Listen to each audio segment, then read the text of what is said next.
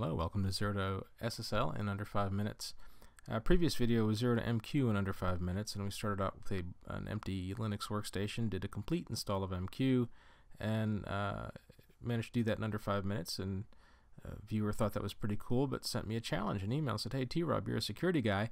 Can you do SSL in under 5 minutes?" And I said, "Okay, challenge accepted." So what I did here is I wrote down all the commands that I'll need, but we're starting with a Linux workstation that has MQ8003 but no Q managers whatsoever. So get ready, here we go. Let's time this, see how long it takes.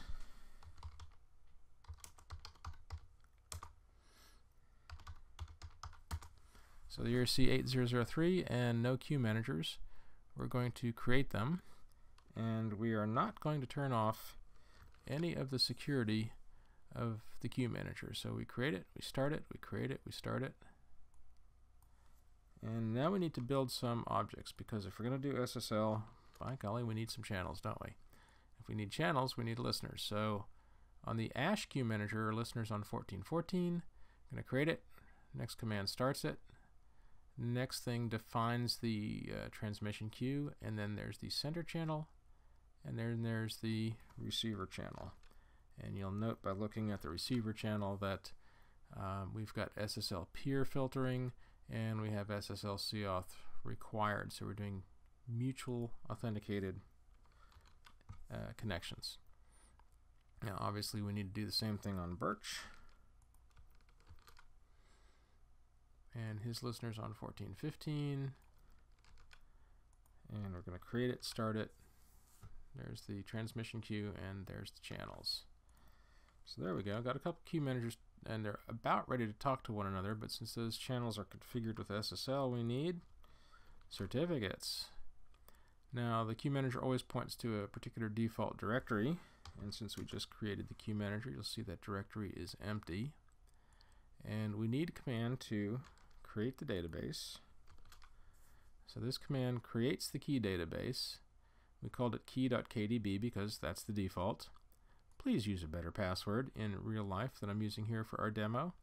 And you must use the -stash option to cause it to stash the password so that the queue manager can get into the key store when it needs to. Then we run another command that actually creates the certificate itself. So again, we specify key.kdb, that's the file it goes in. The label, the default label, because we haven't changed anything, is IBM Web StrmQ, and the name of the queue manager, all in lowercase. Now notice that this is stashed, /ed, right? And it says to use the stashed password that's already there, so we don't have to specify that every time or even remember it.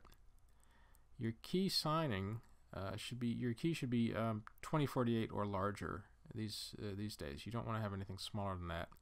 And your signature algorithm should not be MD5. Please use something with SHA, preferably something with one of the SHA-2 algorithms. Here we're using SHA-512 with RSA. The distinguished name, in this case we're going to keep it short and simple. We're just going to have a common name the same as the queue manager. Once we do that, we have to extract the key into a file so that we can exchange it with the other queue manager. So that's what I've done here. I said go out and extract from this key database the key with this particular label and put it in a file called ash.arm. Use the stash password to access the KDB, and there you can see ash.arm, and we're going to go do that in the other queue manager's SSL directory now. So I did all the same things, and we now have certificates for both queue managers and certificate files for both queue managers. We now have to exchange those. So this command says I want to add to the key database here locally a certificate that I'm going to call ash, and go find it in this other directory, and there's the ash.arm file we created a little bit ago. It is an ASCII formatted file. We use the -stashed password, so we don't have to specify one. And now I'm going to get our local Birch file and stick it into the other queue manager's key store. Now if you're doing this in real life, you'd want to refresh security on the queue manager, type SSL. But since this queue manager is brand new and we've never tried to start a channel, we don't need to do the refresh security because it will not access this key database until the first time we try and use it. So we're going to get from the BIRCH queue manager, and we're going to put onto the ASH queue manager, and hello from ASH. I guess it helps to, there we go, hello from ASH.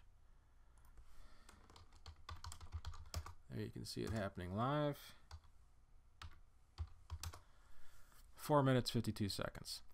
This last command, incidentally, when you do an AMQS put, you tell it the queue manager to connect to, but if you put in the numeric values for your open options, you can also specify the remote queue manager name, so I didn't need to create a remote queue to push that message over there.